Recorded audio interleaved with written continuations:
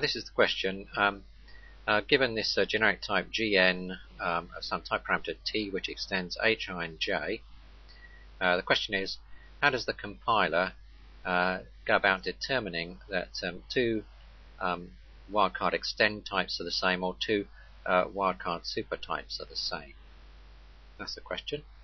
And I've chosen hi and j so that they don't correspond to anything on this diagram, because if you draw diagrams you may have drawn a special case, and I want to consider the general case, so look at the algebra really rather than the diagram.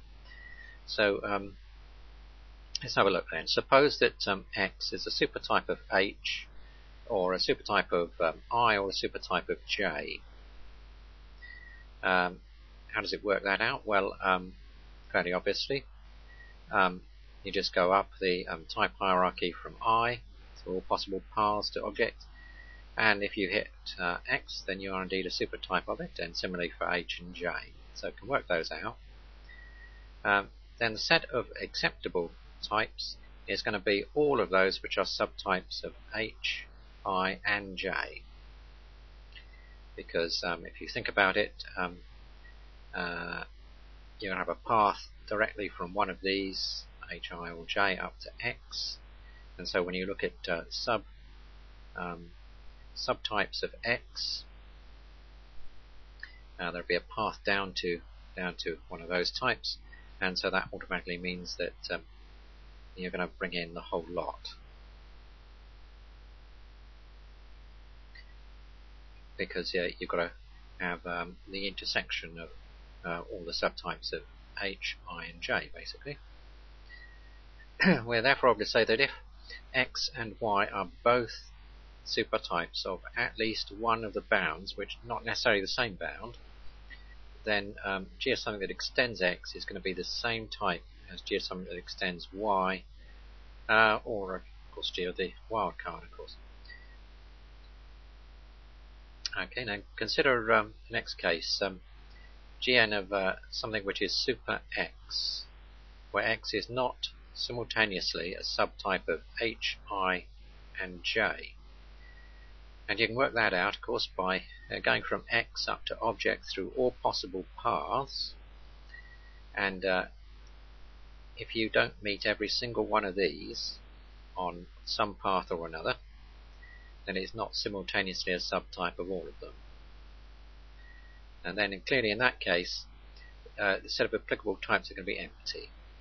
You won't be able to say g of anything in that case, because there is, if there was something, there was some supertype of x which was simultaneously a subtype of h, I, and j, then it wouldn't be the case that x is not simultaneously a subtype of them all. You follow that? And therefore follows, of course, that Gn of something that extends, that is super x, cannot equal g of n of something that is super y unless x and y are the same thing. Okay, let's have a look at this on this diagram. Here on this diagram I'm using Gn of t, which extends k and l, which I'll label up there as usual. So in the first case, the extends case, what does that mean? It means something like g of something that extends k is going to be exactly the same as g of something that extends c, for example.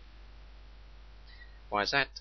It is that because c is a supertype of L, and k is a supertype of k, and that's enough. Of course I could choose A as well, but I've chosen k. Okay, so that's enough to make to bring in every single one of those green types. I suppose I should have taken these blue boxes off, they're not really applicable to this discussion, but never mind. Okay, what about the super case? The super case, what effectively this means is that you can't say Gn of something which is super x unless the x you're choosing is one of these green ones.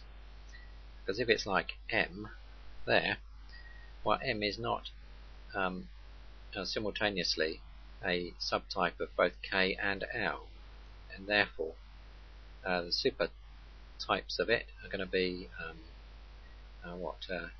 k, A and object, and there's no intersection between that lot and this green set.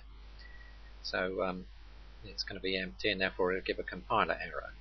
So if you don't get it, in order not to get a compiler error, you've got to be down here, this green set, in which case super Q and super O are going to be different because, well, super O contains O and super Q doesn't.